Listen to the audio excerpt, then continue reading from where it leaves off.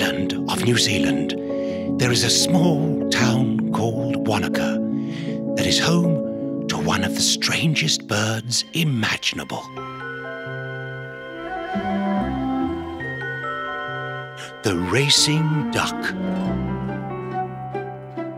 Each year in October, these unusual aquatic birds gather in vast numbers to perform a very bizarre task indeed. Big and small, old and young, flocking from all over the region to meet at the top of the Bullock Creek. Then, once everyone has arrived, they race.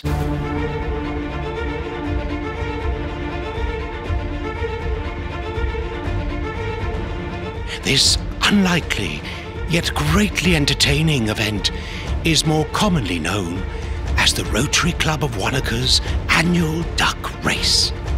The origin of this activity is still debated within the scientific community. However, they have been able to predict exactly when it will take place, with this year's race scheduled for October the 26th. I'll be there. I've picked a winner.